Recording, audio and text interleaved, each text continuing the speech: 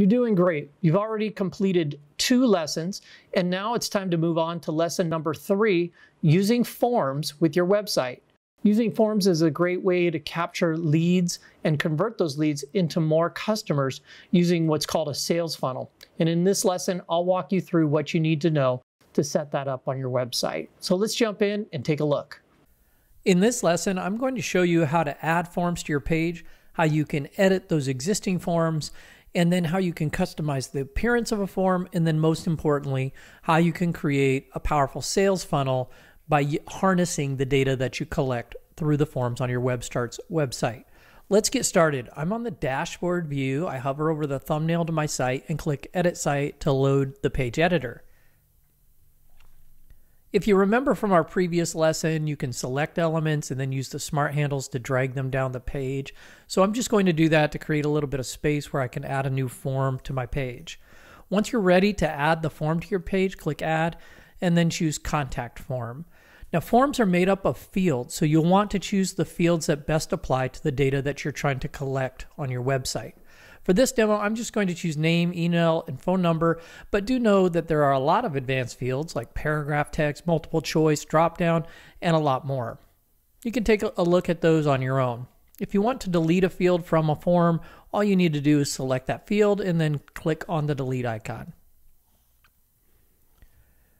You can customize the individual fields by selecting them and then changing the field name. For example, here I'm asking for full name. I'm just going to say first and last name. And you can customize things like the width, and you can even require a field to be completed in order for the form to be submitted.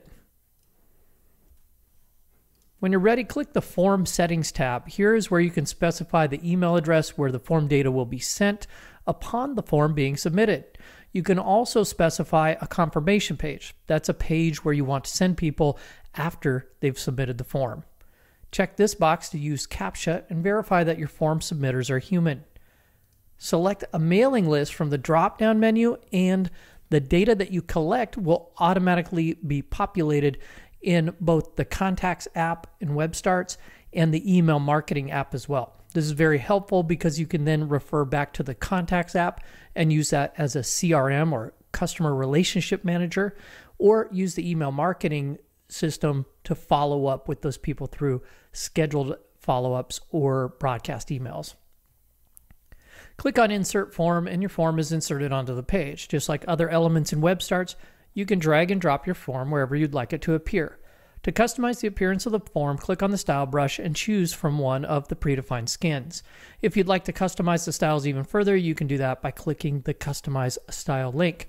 Here you can see that the custom styles are grayed out, and that's because I'm in a free account. Once you're in a paid account, you'll have access to all the advanced styling features. Now that we've added a form to our website, you may want to edit it. To do that, click on the form to select it, then click Edit Form. This will allow you to change the form fields that belong to this particular form.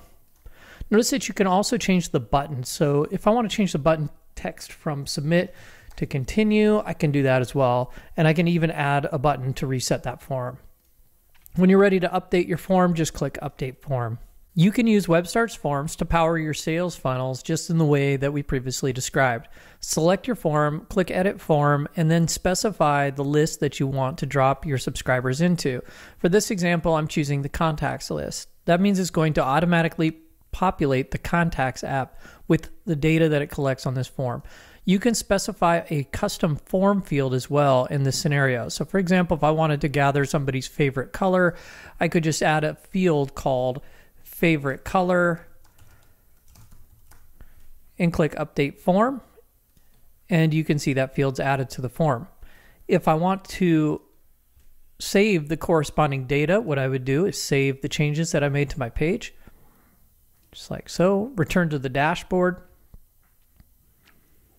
scroll down to the Contacts app, and then what I'm going to do is I'm going to create a custom field called Favorite Color, and that's going to allow me to gather that data. So I click on Add Contact, and then I go Add Field, I choose Favorite Color, which I've already created earlier, and click Submit. So now I'm gathering the favorite color data from my form, and now when I have somebody submit that data and they put in their favorite color, there you can see that it's going to be reflected into the data that I gather.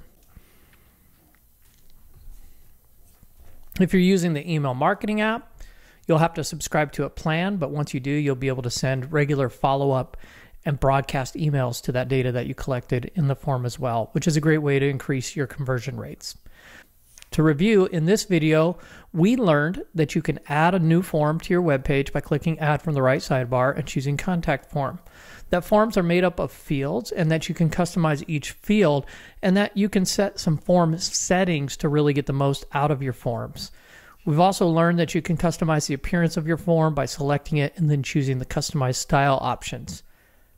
That concludes this lesson on using forms with your WebStarts website. 3 lessons down, you're making great progress. So let's go ahead and jump into lesson number 4, how to add a domain name to your website.